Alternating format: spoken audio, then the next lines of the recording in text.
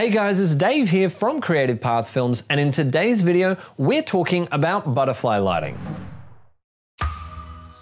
Butterfly lighting, which is also known as Paramount lighting or glamour lighting, gets its name from the small butterfly-shaped shadow that is created under your subject's nose. It got its alternate name, Paramount lighting, because it was the go-to lighting technique for lighting Hollywood superstars, the likes of Audrey Hepburn. It continues to be a popular technique to this very day and is often used for portrait photography and glamour lighting. This is because it suits a wide variety of faces, and it makes the face appear slimmer and longer, highlighting the cheekbones in a very appealing way. But this technique is not just reserved for photography.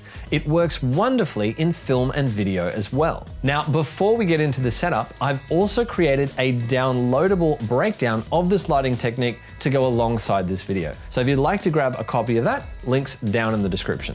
All right, let's get into the setup.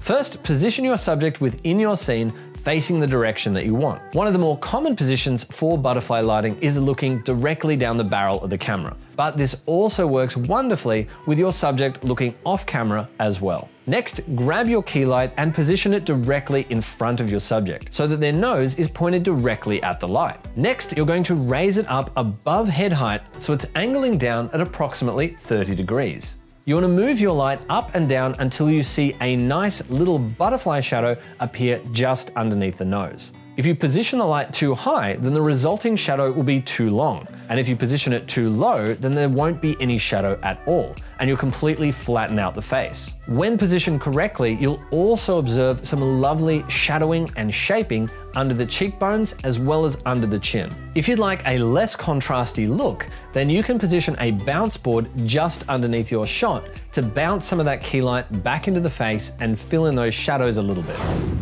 Now let's have a look at the same setup, but this time our subject is looking off camera instead. And now we're going to add in our bounce board to fill in those shadows. This is the end result. Butterfly lighting is one of those techniques that looks fantastic with either a hard or a soft light source. So far, we've been showing you just the hard light version. Now let's have a look at a couple of ways that we can apply soft lighting techniques to this look. The first way is to add a layer of diffusion between your light and your subject. You can do this using a silk net, a piece of diffusion paper, or a softbox. I prefer to use a softbox with a grid attachment because that helps control the light spill. The second way is to bounce your light off a bounce board. Today, we're using an inexpensive piece of white core flute, which we've mounted onto a light stand. Simply position your bounce board in the same position as your light. Then bounce your light up into the board so it's reflected onto your subject's face. Just remember, when positioning your light and your board, that the angle of incidence equals the angle of reflection. Now let's have a look at the version with our subject looking off camera, but with a soft light source. As you can see with the softer version, we're still getting that lovely definition under the cheekbones and under the chin, but the shadows are a lot softer this time. Using the soft version of this technique can sometimes be more flattering on certain faces. And it also has the added benefit of hiding blemishes that you might see on the skin.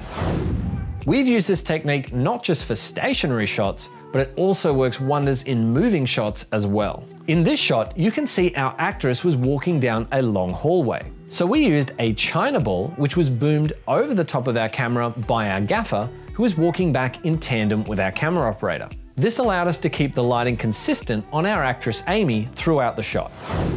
Well, there you have it, guys. That is how you create a butterfly lighting setup. If you have any questions or requests for a particular lighting technique, let me know down in the comments below. And if you'd like to, don't forget to grab that breakdown down in the description. Well, I hope you learned something today, and if you did, make sure to let me know by giving this video a thumbs up. Thanks for watching, guys, and we'll see you in the next one.